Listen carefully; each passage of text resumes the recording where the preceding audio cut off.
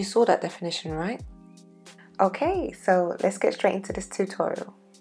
So I'm starting off with washed and conditioned hair, and I also did my rice water treatment in my hair this time. I will be uploading my rice water video soon, so make sure to subscribe to my channel so you don't miss that video. So I'll start off by re-wetting my hair with my water spray bottle. I have water mixed with a little bit of conditioner in that bottle. I'm just spraying that directly onto my hair just to re-wet it a little bit because it did dry out a bit in the towel while it was wrapped up on my head. And then I'm taking some of this oil mixture. It's my homemade hair growth oil. I do have a video on that coming up soon, but if you don't have your own mixture of oils that you like to use in your hair, just use any oil that works best in your hair, such as olive oil, coconut oil, avocado oil, any of those will do. And then I'm taking my new Holy Grail leave-in conditioner. It's the ORS Olive Oil for Naturals Leave-in Conditioning Cream.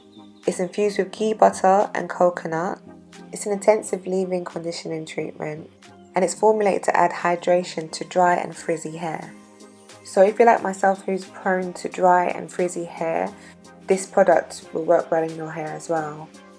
For the record, I do have medium to high prosperity hair, so my hair does take in moisture well, but it loses moisture over time. I wouldn't say it loses it rapidly, but it does tend to look dry if I don't add extra moisture during the week. And then I'm taking the Sunny Owl Jamaican Black Castor Oil.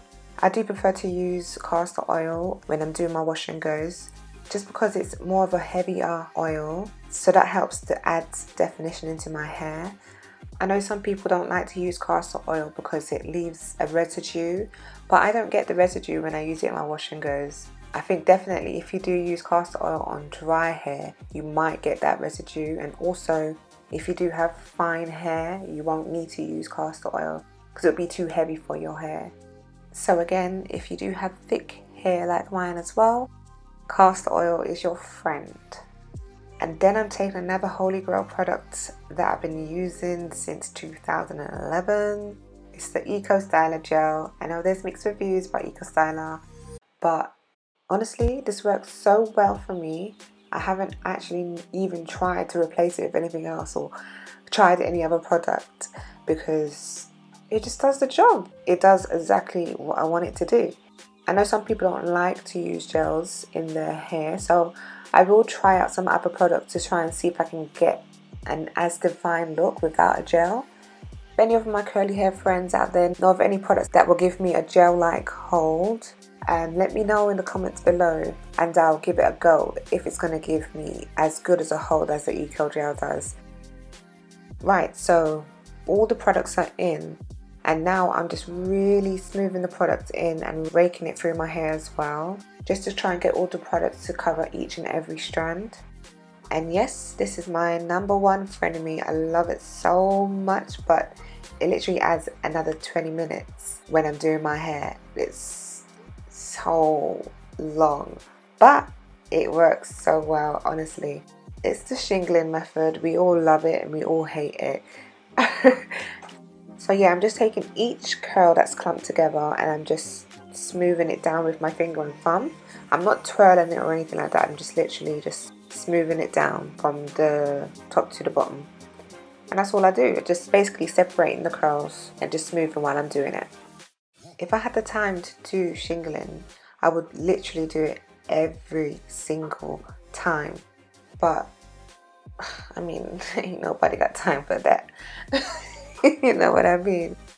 But yeah, if you got the time, just put on a movie or put on some Netflix and just go curl by curl and smooth them out.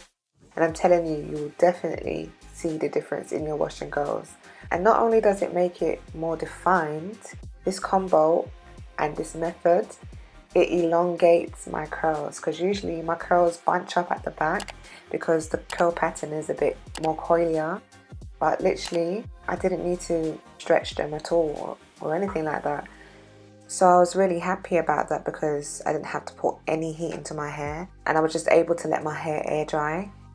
So that's one section done, and I'm just going to backtrack on the method a little bit just to elaborate a little bit on how I actually apply the products to my hair. So with the water, I want my hair to be wet but not too wet and not too dry at the same time. This works best for me. Whereas some people who have low prosperity hair might want their hair to be a bit more wet. And if you don't understand anything about prosperity of the hair, let me know in the comments below if you'd like me to explain that in another video so you can figure out what your prosperity is. So with the product application, this is really important because it can literally change your wash and go. So just really pay attention to how you're applying the products into your hair. As you can see, I'm really working the products in my hair. I'm making sure to get the product from my roots to my ends. And I'm also parting into my hair to get the products in the middle of each section. So I add the leave-in conditioner and the oils in the section as a whole. And when I go to put my gel in, I do section it off into smaller sections, just so that I can catch the roots in that section as well. I try not to let any products touch my scalp because I don't like the thought of build-up developing on my scalp. So avoid your roots because your scalp might start to itch like crazy. So I'm doing the prayer hand smoothing movement. I'm also raking through the curls as well once they're all clumped together. So I'm also interlocking my fingers while I'm smoothing my hair. So I do like to get my hair really clumped together. Like as you can see, it's like literally in one stiff clump. And I just work really carefully to separate the curls.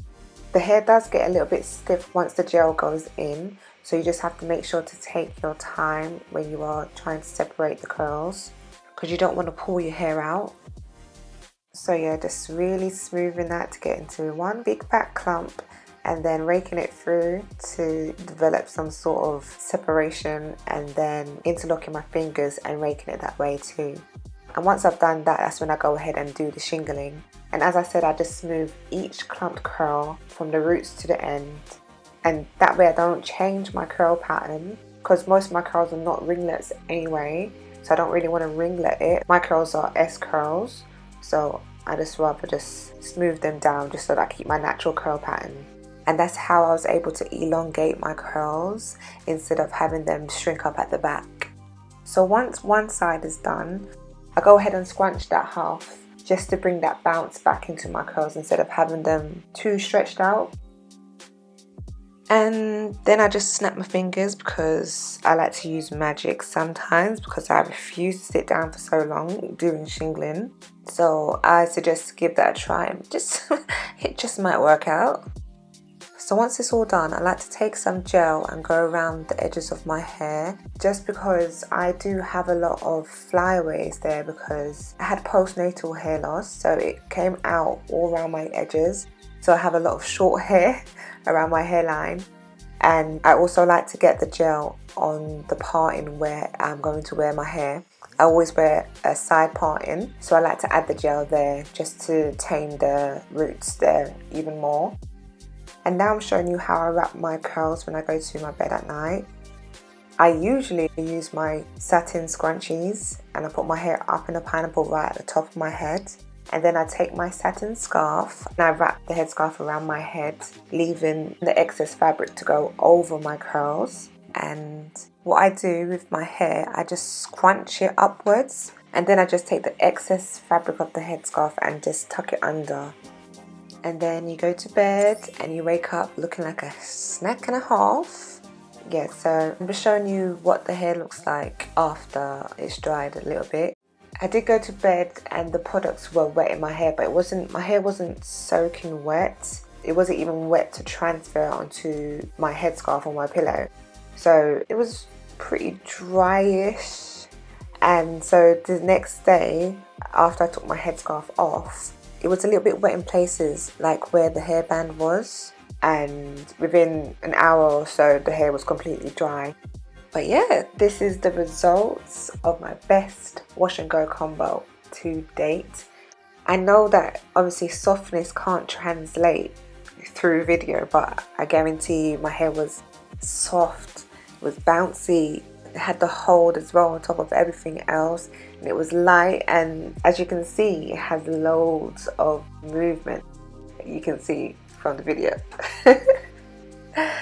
But yeah, I was loving it. I was loving it so much, honestly. For those who don't know me, I've been wearing my curly hair since 2011.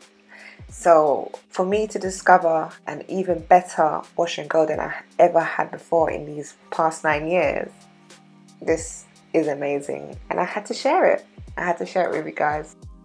So if you did enjoy this video, give it a thumbs up. And for the rest of the video, I'm just going to show you how it lasted throughout the week. It's just little clips from my weekly hair routine video that I've got coming up as well. So yeah, just continue to watch if you're intrigued to know how long this wash and go combo lasted me. And I'm just going to apologise in advance because my bare face is in the clips a lot. And Aunt Flo was disrespecting me bad. So I have a lot of pimples on my face, and then hay fever was being an a-hole as well because somehow I managed to have matter in my eye. Yeah, that's not cute at all. If you see it, just pretend you didn't, okay? But yeah, thanks for watching guys, and I hope you enjoyed the video. Don't forget to give it a thumbs up and subscribe to my channel so you don't miss out on any of the future videos that I reference in this video. And I'll see you guys in the next one. Bye!